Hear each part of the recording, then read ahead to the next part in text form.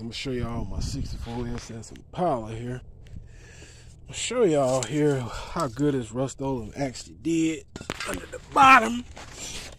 Some people talk trash, man, but I find out you can't listen to everybody. But as you can see, hope you guys can see my frame here.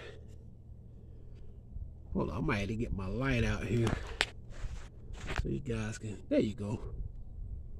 Now, the one can just don't go far enough. But y'all see how this stuff looking on the X frame? Look at there.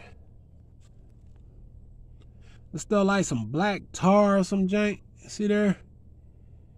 I say keep it thin. As long as you keep it thin, coat your frame and stuff, you should be alright. This stuff shouldn't cape up. As long as you keep it nice and thin. See here?